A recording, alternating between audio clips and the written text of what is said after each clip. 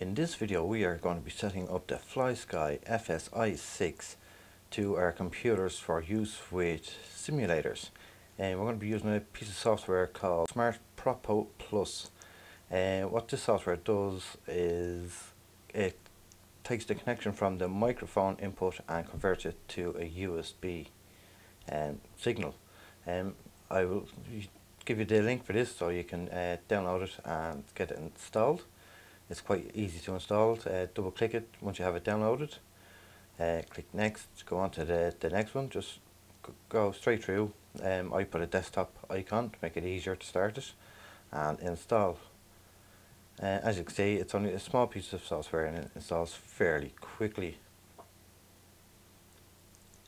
And finished. Just like that. That is how quick it is. Next we connected up our transmitter. I didn't have a microphone input, so I had to use a USB dongle. And there it is. We just connect it all up, select the input where it's coming from, and if you see the green bars moving up and down, that's the transmitter working perfectly straight away. No messing, no configuration needed. It just works straight out of the box. It's a fantastic piece of software.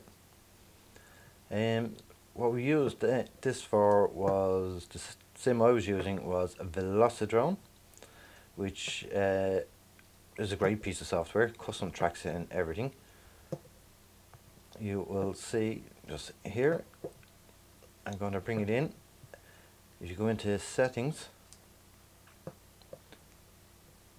and then as you can see, there's USB controller and there is the mic input.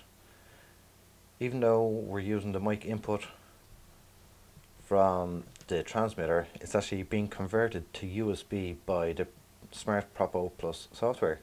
And if you look at the top right hand corner where the drone is, you'll see everything is working. The throttle, the aileron, the yaw, everything is spot on. If you need it, if it's not working for you, you can always calibrate it to get it to the way you need it.